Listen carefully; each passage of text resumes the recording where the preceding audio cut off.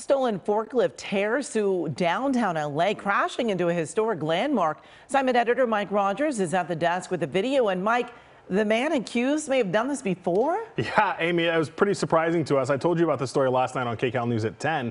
Today, my colleague Mark Liu was able to get the suspect's name.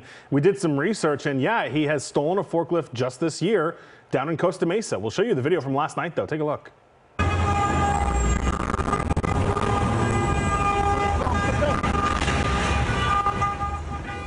Yeah, this is at 8th and Broadway. The suspect here crashed into Apple Theater there and then continued on going into a park, damaging a peace bell that was in that park. But we were able to get the name from LAPD this morning after he was arrested last night.